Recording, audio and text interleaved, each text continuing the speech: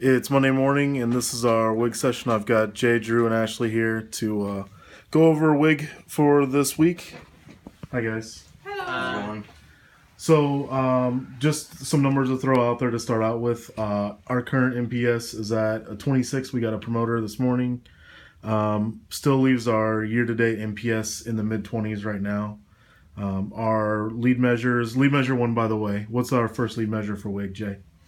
First lead measure is customers coming in. We can ask whatever they have, whatever they come in here, we can help them with, no matter what they come in for. Great, positive can-do attitude. Drew, what's lead measure number 2? The P10 experience. And what's that? Making sure that whenever the customer goes to leave, you go and you give them a business card with purpose. So you build a referrals out of their friends. You give them a card for their friends. So it helps build up your funnel, and then it also lets you know if there's anything else that you can help them with. Make sure they're leaving happy and everything's satisfied.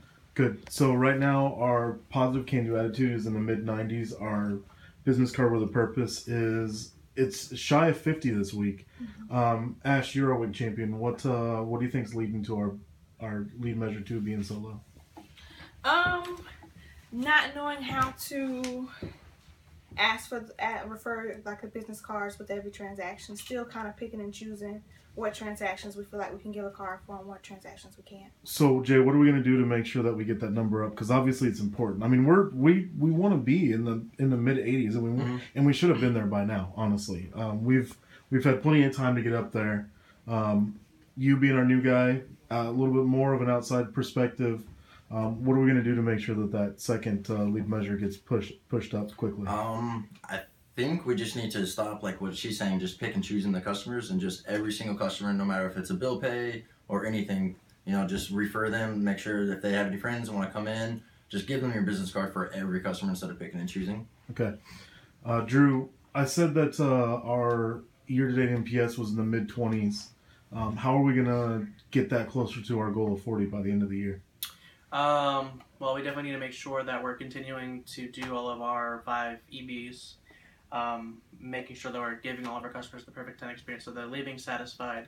That way we make sure we're capturing the email, and that way they are actually receiving our surveys. We want to make sure to instill that 10 experience in their head, so if they get a survey, they think 10. Not that we tell them to do a survey or anything, but just make sure that they have that number in their head, and they we'll actually go online and do it, because so we don't keep getting all the bad people, the bad customers that are upset still, that are the only ones doing the surveys. So Ash, on that point, and the last question I have then, so I mean, typically customers fill out surveys when they got something they want to say, and typically in a negative light. How do we get customers that get that good experience from us to fill out the surveys? I mean, what do we have to make sure that we do as reps so that they can't help but fill out a survey for us? Just kind of go above and beyond. Even for people that come in that aren't upset, I know when someone's mad, we try to do whatever we can to resolve it. Treat the people that aren't mad just as important. Like, just try to make sure we go above and beyond and leave that positive experience in the head. Make it memorable. If it's memorable, the most likely they'll do it. Perfect. Make it memorable. All right, guys. Thanks for our WIG session this week. Hopefully we'll see some change quickly. Thanks.